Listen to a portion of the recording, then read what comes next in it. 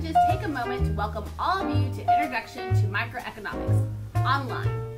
This is an 18-week class where we are going to learn how to make the best choices while living in a world of scarcity. That's pretty much how I would sum up this entire class. We can look at the choices of people, businesses, and government, and how their choices impact others. Because all of you are people who make choices daily, all of you are capable of understanding microeconomics, and I strongly believe everyone will walk away from this class with that skill enhanced. This week will be all about learning how to navigate Canvas and connect to make sure you have all your ducks in a row for taking an online class. I'd also like for all of us to spend some time to get to know each other. So I'll start. Beyond teaching economics, I love to travel, and I've been to over 15 countries.